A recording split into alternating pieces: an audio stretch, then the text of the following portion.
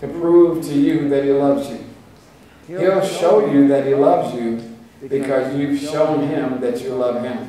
And there are those who wonder, how can I show God that I love him? He said, if you love me, keep my word.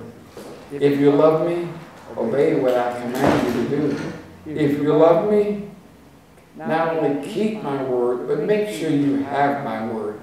See, when you do what Hebrews 11:6 says, to go after God's word diligently, he said he will reward you. He said in the scriptures in Matthew that if you seek first the kingdom of God and his righteousness, all these things will be added unto you. I mean, it's not difficult, it's not hard. Go after God's word and you'll receive God's love in manifestation in your life. Notice in John's Gospel, chapter 14, verse 24, he that loveth me not, keepeth not my sayings. And the word which you hear is not mine, but the Father which sent me. Jesus is acknowledging, if a person says, I love the Lord, but they're not willing to do what the Lord asked, then you have to make an evaluation as a believer. You must determine to ask that person who's naming Christ, in fact, earlier today I was looking at a news special that was talking about the groups of people that were having a problem with integration in schools. And they were wearing a sheet on their body, and they were wearing a cap on their head, and they were talking about that they wanted to protect God and country from these people that are trying to integrate their schools. And on their insignia, on their robe, was a huge cross. And they were talking about how they were doing this out of a Christian response. Well, we'll know if it's a Christian responsibility to keep people from coming together based upon what the Word says. You see, God loves us. God loves everyone. God so loved the world that he gave his only begotten Son. How do you know if a person loves God and that the love of God dwells in them? You'll know it based upon their response to the Word of God. If they keep God's Word, if they have God's Word, if they're receptive of God's Word, and they're willing to obey God's Word, then the love of God dwells within them of a surety. But if a person says, well, I love God, and can't you see this big cross? And I'm going to burn a cross on your yard, and I'm going to burn a cross here and there, and I'm going to try to prove to everybody that I love God. I'm doing this for God and country. My question is, where is that in the Scriptures? Turn to 1 John chapter 5 again, and we'll read this chapter because he will spell out specifically how to know if a person really loves the Lord. 1 John chapter 5, and we'll look at verse 1. First Epistle of John chapter 5, verse 1. Whosoever believeth that Jesus is the Christ is born of God, and everyone that loveth him that begat, loveth him also that is begotten of him. That means if you love God, if God is your Father, you can't be mad at his children.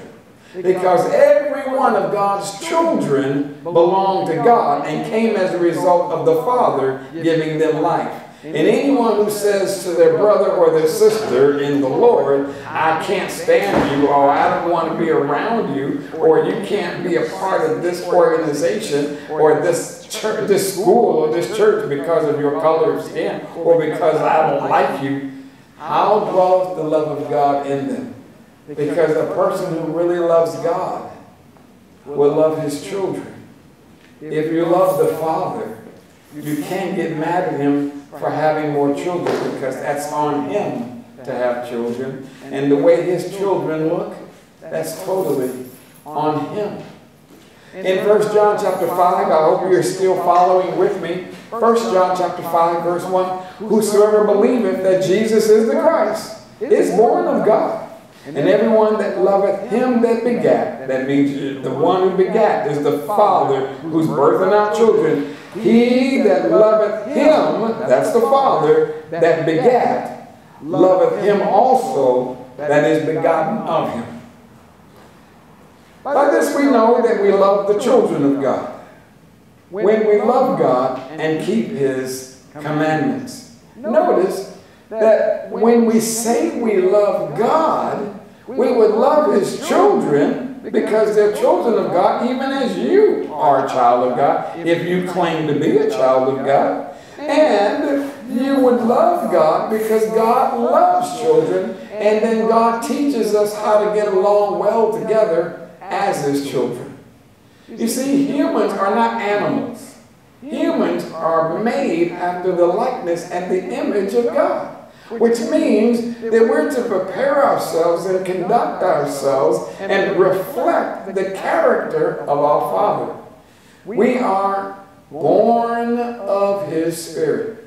And if you believe on the Lord Jesus Christ as your Lord and Savior, then you're born of God. And that's why He declares, whosoever believeth that Jesus is the Christ is born of God. Now, what do you mean you're born of God? Your spirit has been made alive unto God in your faith in Christ Jesus. And the Bible describes in Peter, the epistle of Peter, that you are born again, not of corruptible seed, but of incorruptible seed, by the word of God, which lives and abides forever.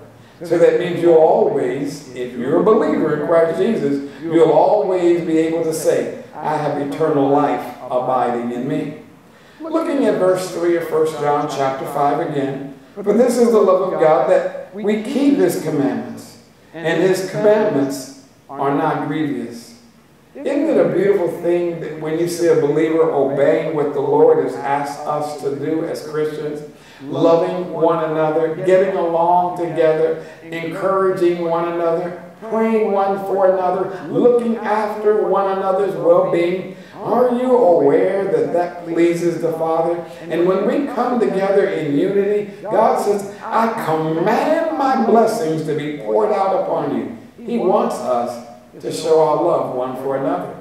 And some of us have different responsibilities in the body of Christ. Some of us will be characterized as a foot, a hand, an eye, a nose, an ear, a mouth. Some are different parts, a joint of a part of the body of Christ. But whatever part you have in the body of Christ, it's all needed. You're valuable, you're precious, and just because we do have different positions in the body, that does not mean that we could say one to another, I have no need of you. 1 John chapter 5, looking now at verse 4. For whatsoever is born of God overcometh the world. And this is the victory that overcometh the world, even our faith. Who is he that overcometh the world? But he that believeth that Jesus is the Son of God. Now the world is considered to be like Egypt, or the world is considered those who are not in Christ Jesus. They're not in the body of Christ because those that are in Christ Jesus are new creations. And we're in the world, but we're not of the world. So believers in Christ Jesus, we're called world overcomers. That means you don't take your advice from the world to tell you how to treat your brother or sister in Christ. You take your advice from the Lord, who tells you how to get along with your family in Christ. Verse 6 of 1 John chapter 5. This is he that came by water and blood, even Jesus Christ, not by water only, but by water and blood. And it is the Spirit that beareth witness, because the Spirit is truth.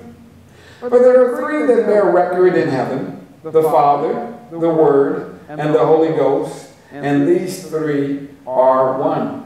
And there are three that bear witness in earth, the Spirit, and the water, and the blood. And these three agree in one.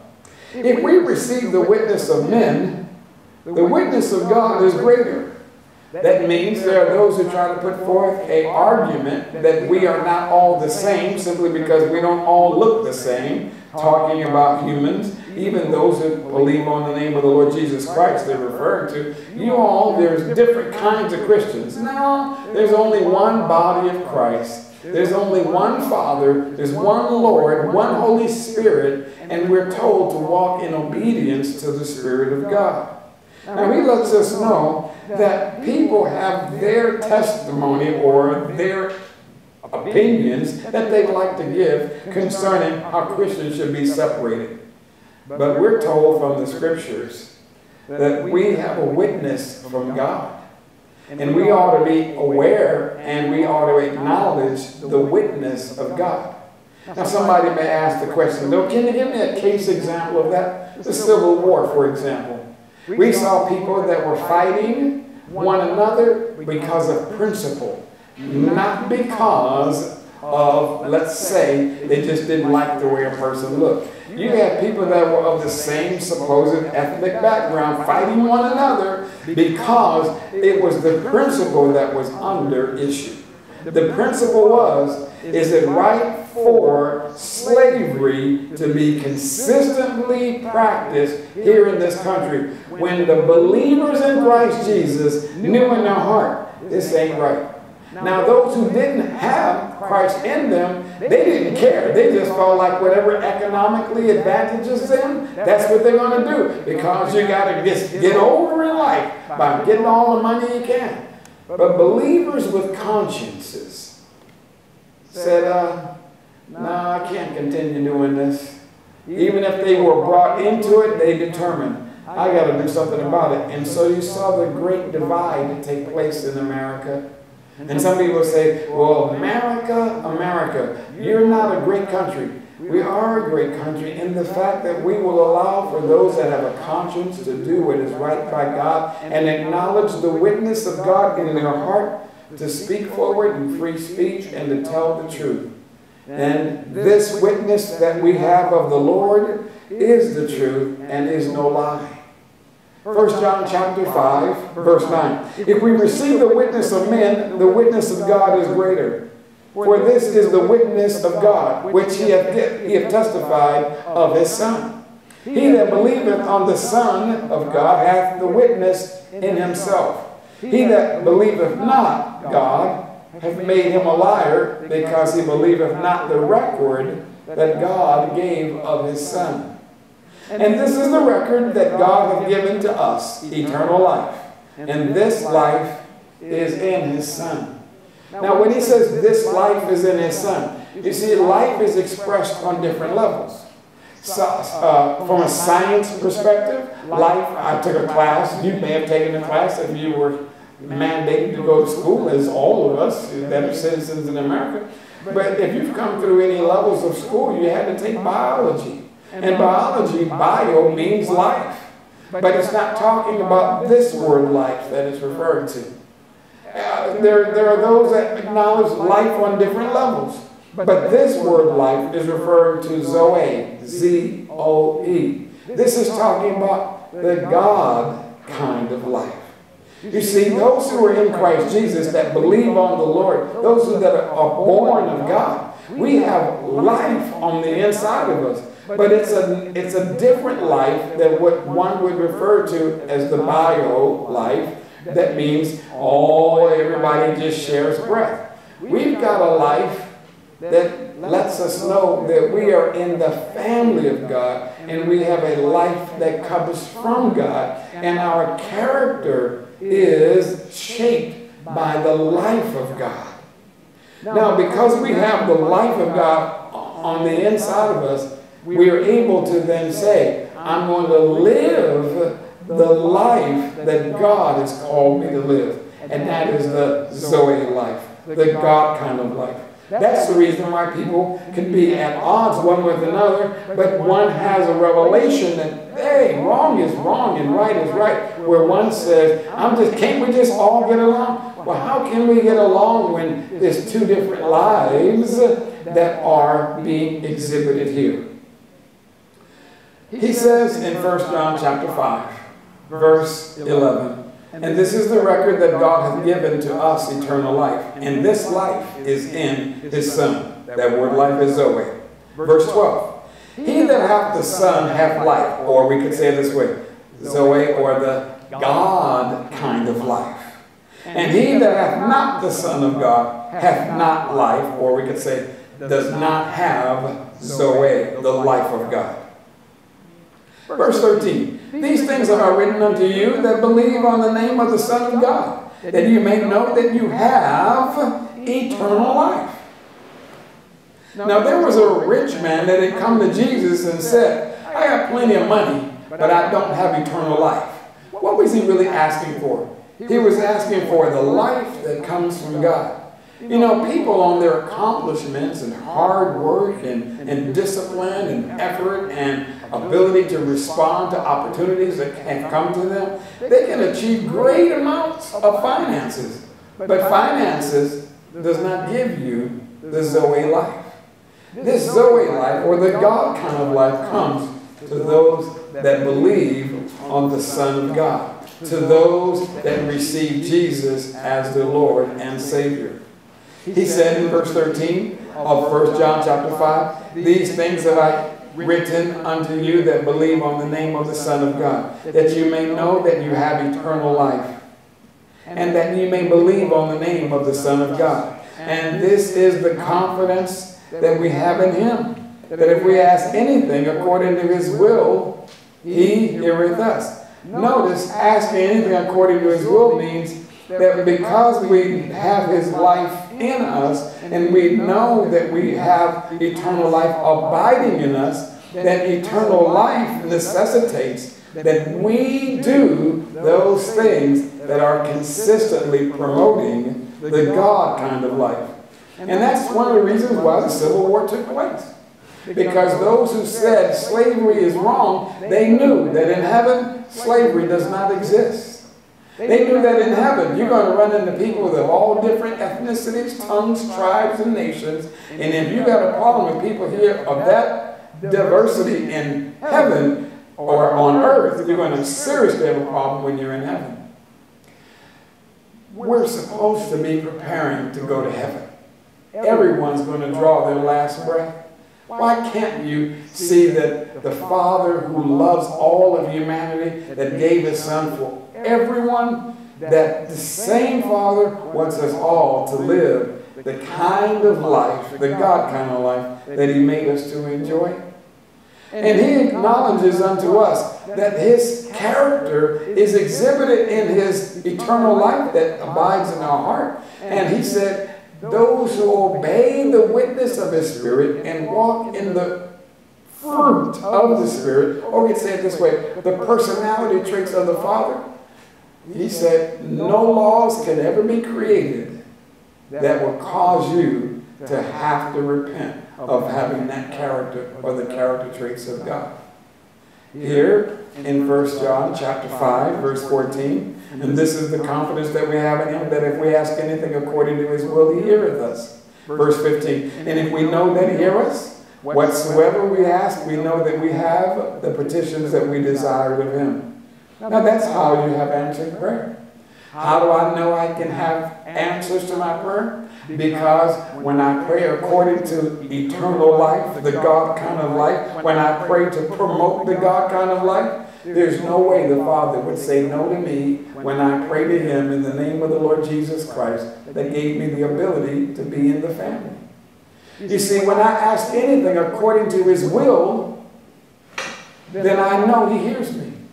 And if I know he hears me, then I know that I have the petitions that I desired of him.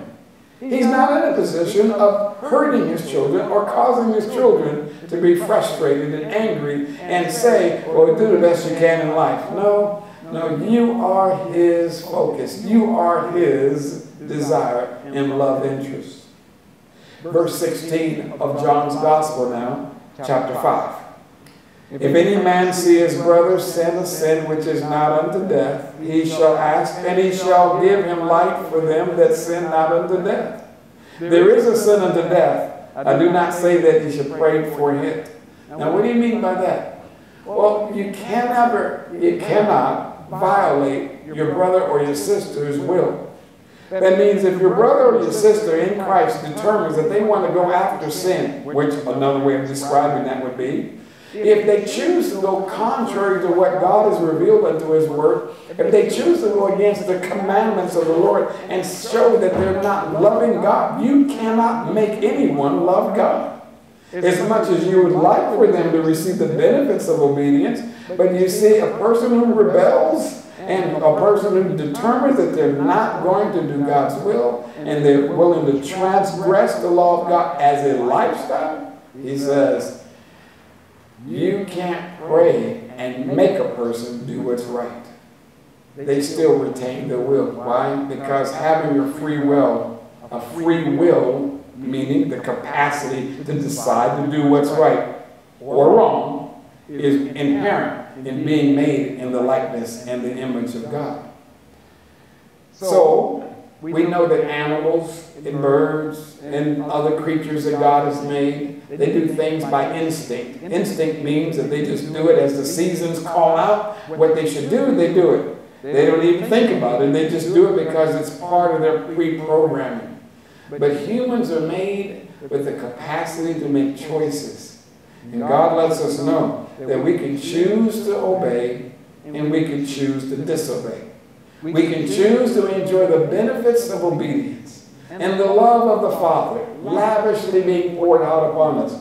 Because he said, beloved, I wish above all things that you would prosper and be in health, even as your soul prospers. But then there are those who choose to rebel, and if they choose to rebel, the Bible says, the way of the transgressor will be hard. But do I have to cry and begin to say, oh, transgressor, you got to do what's right. I'm going to make you do what's right. You can't make the transgressor do what's right, even though you want them to, and you want them to not get into trouble. But boy, if they go contrary to the way God has given the commandment of his word, then they're going to find that the trouble awaits them. So we're told from the scriptures in verse 18 of 1 John chapter 5, he says, we know that whosoever is born of God sinneth not. Now this is not saying excuse me, that a believer won't make a mistake. What he's saying here is that a believer is not going to choose transgression or choose to do wrong against God's commandment because they believe they're more just in doing wrong than what God said is right. That means if a person chooses to practice wrongdoing and it's okay with them, and it's not a problem for them to do it, and they have no problem, they're not even grieved in their heart about what they're doing. They may have thought that they were saved, but they may not be saved. They may have thought that they were born of God. But listen, if you're born of God, then you would have the nature of God. And God is not confused with his word or his spirit. God is consistent, and the three are one. So if a person says, it's okay for me to practice wrongdoing, God understands. Well, he's already made it clear how he feels about sin. He hates and detests sin so much, and the father of sin, which is the devil, so much that he was willing to let his own son become sin on our behalf so that we can have right standing with him on his salvation. We who believe on the Lord Jesus Christ are told. Let's look at 1 John chapter 5, verse 18. He says, we know that whosoever is born of God sinneth not, but it says, he that is begotten of God keepeth himself. Now, what do you mean, he that is begotten of God keepeth himself? He says, he that is begotten of God knows that you are not of the world any longer. When you have received Jesus as your Lord and Savior, you should be able to remember, hey, I remember the day that Jesus changed my heart. I remember when I believed in my heart that God raised Jesus from the dead. I remember when I asked Jesus to come into my heart. Now, it may not have been, an elaborate circumstance in a church. It may have been that you were walking in the garden, or maybe someone was talking with you and just shared the good news of Jesus and you received the Lord right where you were. But what's important is this. When a question is asked of you, do you remember receiving Jesus as your Lord and Savior. Or another question, another way of saying it is, do you remember when you became born again? If you can't say, I remember the day I accepted the Lord, if you can't say, I remember that there was a time. Now, you don't have to give the necessary calendar date or the hour, but you should be able to go back in your thinking and say, I remember the day that I asked Jesus to come in my heart. I remember where I was and approximately how old I was. I remember doing that specifically. If you can't remember that, my advice to you is this. You may need to do it right now, and let us not wait. That way you'll be able to record and say, I remember with the day I accepted Jesus as my Lord and my Savior. You can do it right now because the Bible says, whosoever calleth upon the name of the Lord shall be saved. You can do it right now. You can say, Jesus, I believe in my heart that you came to die for my sins. Jesus, thank you for being made the sin offering of God for me. Come into my heart. I accept you as my Lord and Savior because you're alive from the dead. You've been raised from the dead according to the Scriptures. Thank you for being my Lord and my Savior. Thank you for forgiving me. In Jesus' name, thank you, Father, for making me a new creature. If you've done that, then you're a child of God. Write it down wherever you are, write it on a piece of paper, and just let somebody know. I received Christ as my Lord and Savior. I'm born of God, or I'm born again. Now, because you have received Christ in your heart, you've got a new nature. And you've got to learn how to allow that new nature on the inside, the life of God on the inside, to spring forth on the outside and influence everything in your life that you will ever encounter. Did you know that God's not poor? Did you know that God's not sick? Did you know that God is not confused? And He's not the author of confusion? If you will allow God now, who's on the inside of you, to come forth on the outside and influence everything you have to deal with, you're going to live a whole new life. Because your life will be lived by the life of God, or the Zoe, or eternal life of God. We're still looking at 1 John chapter 5.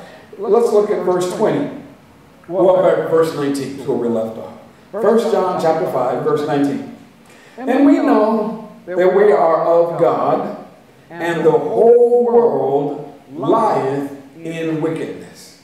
Wickedness means the whole world is twisted. The whole world is living bent. The whole world is off. The whole world is not hitting the bullseye on what pleases God.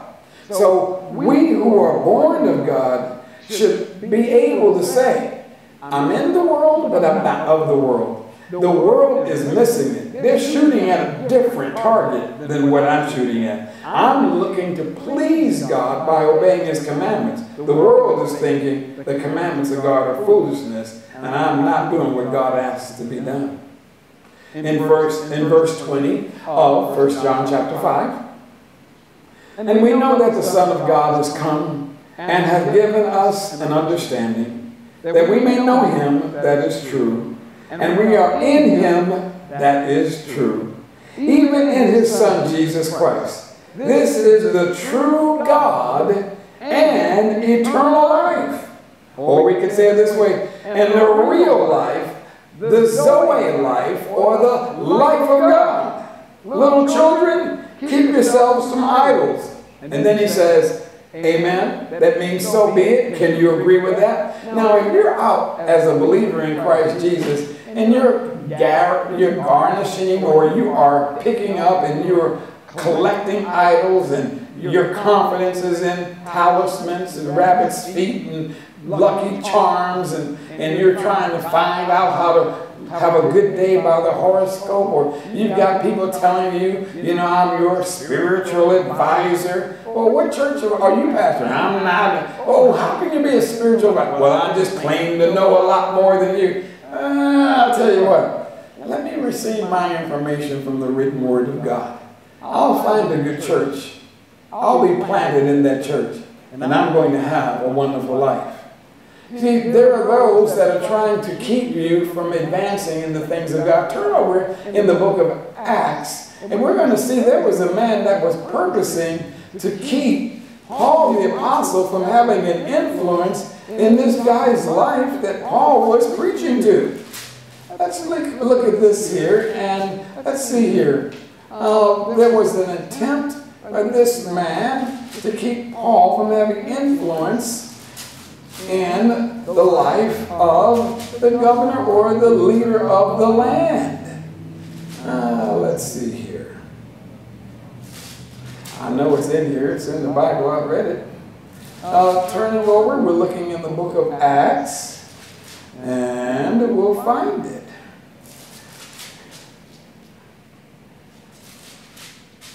Let's see.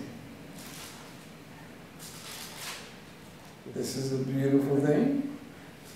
I'm glad God had it written so that we won't lose it. And it is printed here. I know that it's here. And let's see.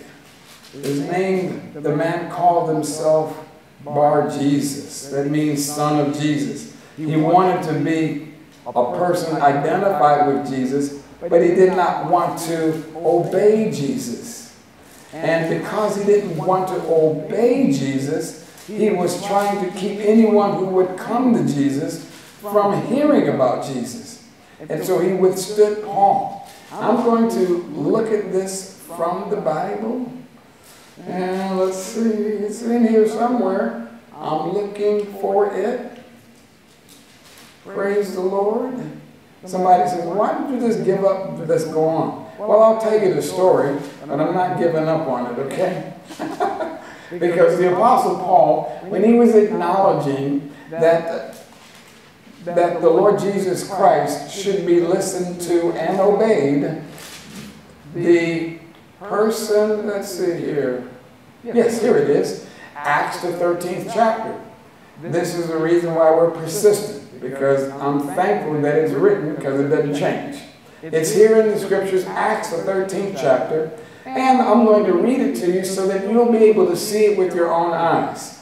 Somebody said, well, I was waiting for you to find it. Well, praise God, I found it. All right, we'll do it. We'll read it together. Acts chapter 13, and I'll look at verse, let's see, verse 4. And it's referring to talking about Paul and Barnabas being sent by the Holy Ghost. 13th chapter of the book of Acts, verse 4. So they being sent forth by the Holy Ghost departed unto Seleucia, and from thence they sailed to Cyprus. And when they were at Salamis, they preached the word of God in the synagogues of the Jews. And they had also John to their minister. And when they had gone through the isle unto Paphos, they found a certain sorcerer, a false prophet, a Jew, whose name was Bar Jesus. Now Bar means son of. Jesus is meaning that he's trying to consider himself a son of Jesus. Why? Because even though the devil doesn't like God, he always tries to put on a cloak that he is God. He wants to give himself over to being worshipped and praised, even as he tried to get Jesus to fall down and worship him. It's interesting to note here that this man is going to withstand the knowledge of Jesus being given to the leader, but yet the man called himself the son of Jesus. And when I say to you that people are trying to assume a position of spiritual authority in your life, or trying to put themselves in a place where they want you to follow their advice rather than the commandments of the Lord, take heed to this example here. Acts chapter 13, verse 7, or verse 6. And when they had gone through the isle unto Paphos, they found a certain sorcerer, a false prophet,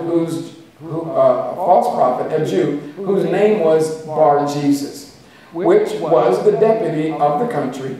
Sergius Paulus, a prudent man, who called for Barnabas and Saul, and desired to hear the word of God, or we can say it this way, the commandments which the Lord Jesus had given unto them. But Elymas the sorcerer, for so is his name by interpretation. That means this guy who called himself Bar Jesus also went by the name Elymas, but he was calling himself a sorcerer. He was calling himself as one who knew the source of all things.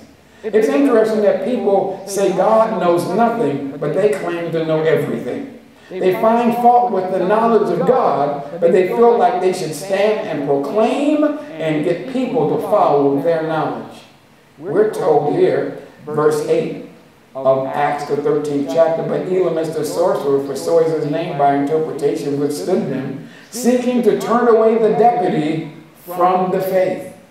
Now, what do you mean he's seeking to turn away the deputy from the faith?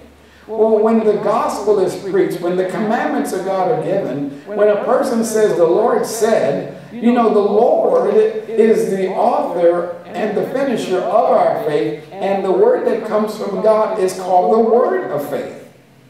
So Elymas the sorcerer, or Bar Jesus, was so his name was trying to keep people, here in this situation, the governor of the city, he was trying to keep him from hearing the word of faith. The word which would produce faith in his heart if he believed it and received it, and would be given the Zoe, the life of God. But I thought Elymas, or Bar Jesus, was his close companion, and he was supposed to be giving him good advice. Yeah, well, you'll find out whether the close companion is trying to give them the good advice or the eternal life of God, the Zoe life of God, or whether they're really an emissary of the devil in cloak. Because this man, Bar Jesus, or Elymas, the sorcerer, was trying to stop the governor from really hearing the truth of the Word of God. We're looking at Acts chapter 13, verse 8. But Elymas the sorcerer, for so is his name by interpretation, withstood them, seeking to turn away the deputy from the faith. Then Saul, which we know is called, who is also called Paul, filled with the Holy Ghost, set his eyes on him and said, O full of all subtlety and all mischief, thou child of the devil, thou enemy of all righteousness, wilt thou not cease to pervert the right ways of the Lord? You see, the devil is a perverter. He knows, the devil knows that God exists. The devil knows that Jesus Christ is the resurrected Lord. The devil knows that God wants people to have the God kind of life, eternal life. And the devil is always seeking to try to keep people away from receiving the life of God. What I'm saying to you is, if when you attempt to go to church, you always find somebody telling you you don't need to go. When you hear somebody telling you, well, we got this going on, you're not going to church, are you? Why would a person purposefully, intentionally, with all the time of consistency, keep you or attempt to keep you from learning and having the faith that will cause you to enjoy the God kind of life? You need to ask yourself the question, what kind of person do I really have in my sphere of influence? I know the governor of the city was thinking, it's great to have somebody who's got knowledge, but when the knowledge of the Lord Jesus Christ was being offered to him by Barnabas and Paul, the second in command, as it were, or the man who was his advisor, was doing all that he could to keep the governor from hearing what Paul and Barnabas had to say concerning the Lord. When you have people that are rebelling against God and are willing to block you from getting to the knowledge of God and enjoying the life of God, you need to exercise your ability to make a decision and decide the way to show the love of God is that I've got to keep His commandments. I've got to go after His Word. His Word is not grievous. And if you have someone in your life that's telling you, you don't need to hear God's Word. You don't need to do what God says to do. Just as long as, you do the best you can. You need to evaluate. Are you dealing with Bar Jesus? Are you dealing with someone who's Elymas, the sorcerer? Are you dealing with someone who's seeking to hinder you from growing in your faith? My advice would be, look at what the Word of God says. Those that love God will keep His commandments. Those who love God will do His word. Those who love God will go after His will in the earth realm, which is His written word. And notice what Paul said in verse 9 and 10 again of Acts 13. Then Saul, who is also called Paul, filled with the Holy Ghost, set his eyes on him, and said, O full of all subtlety and all mischief, thou child of the devil, thou enemy of all righteousness, wilt thou not cease to pervert the right ways of the Lord? And now, behold, the hand of the Lord is upon thee, and thou shalt be blind, not seeing the sun for a season. And immediately there fell on him a mist and a darkness, and he went about seeking some to lead him by the hand. Then the deputy, when he saw what was done, believed, being astonished at the doctrine of the Lord. Now, what was the doctrine of the Lord? The doctrine of the Lord is this: the kingdom of God is not just in meat and food and drink, meaning of liquid. The kingdom of God is in righteousness, and it is in power and in demonstration of the Holy Ghost. Meaning that when you who believe on the Lord insist that you're not going to be distracted and you're not going to let someone hinder you from having God's best, then you exercise your authority and power and you declare, in Jesus' name, Satan, get under my feet. You declare, devil, you're not welcomed around me. You're not going to stop me or hinder me from having God's best. You see, as a believer in the Lord Jesus Christ, you're supposed to be diligently seeking the work and the word of God. In John's Gospel, the 8th chapter, the Bible says, if you... Let's turn over and look at that. I'm not going to just quote it. John chapter 8, verse 31 and 32. Let's look at that together. John chapter 8, John's Gospel, the 8th chapter, verse 31, 32, he says this: Then said Jesus to those Jews which believed on him, If you continue in my word, then are you my disciples indeed. And you shall know the truth, and the truth shall make you free. Hallelujah. That means you're going to be free to live and enjoy life. You'll have life and have life more abundantly. And how do you have life and have life more abundantly? By continuing to go after the Word of God. By continuing to love God's Word, to possess God's Word, to keep God's Word, and to grow in God's Word. And if you have anyone trying to keep you from the Word of God, then you may need to exercise your authority. I adjure you, in fact, I command you, exercise your authority in Jesus' name and tell them, I'm not going to allow you to hinder me in my pursuit of the Word of God. Because your pursuit of God's Word puts you in a position where you can receive the benefits of those who love God. And Jesus said, if you love me, you'll keep my word. If you love me, you'll keep my commandments. In John's epistle, he said this: the commandments of God are not grievous. That means, oh, the rewards and the benefits and the blessings. I quoted the scripture earlier, Matthew chapter 6. Let's look at this and we'll conclude with Matthew the 6th chapter, because we're talking about God's word is not grievous. God's word should not be causing you problems, because God's word only is a problem for the devil. And someone may say, well, it's bothering me. Maybe it's because you allowed Bar Jesus or Elymas the sorcerer, or you've allowed yourself to be a participant of the works of the devil because you just did not know that it was the devil that was inspiring you to do goofy stuff. The Bible lets us know. No man speaking about the Spirit of God calleth Jesus accursed. In 1 Corinthians chapter 12, he says that you were led by these dumb idols. In other words, at one time, we were all listening to the devil and doing some stupid stuff. But when we came into the knowledge of the Word, we began to be able to do what? To think like God would have us to think, to walk as He would have us to walk, and to enjoy life the way He would have us to enjoy it. Matthew the 6th chapter, verse 33, but seek ye first the kingdom of God and His righteousness, and all these things shall be added unto you. I love you. I love you, and I'm so grateful that you tuned into our Bible study. I'm thankful that you'll tune in again.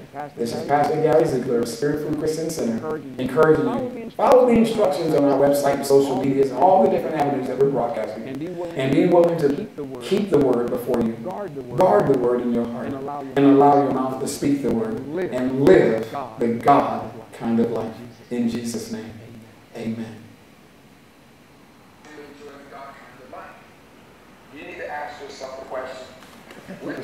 Good. All right. Thank you.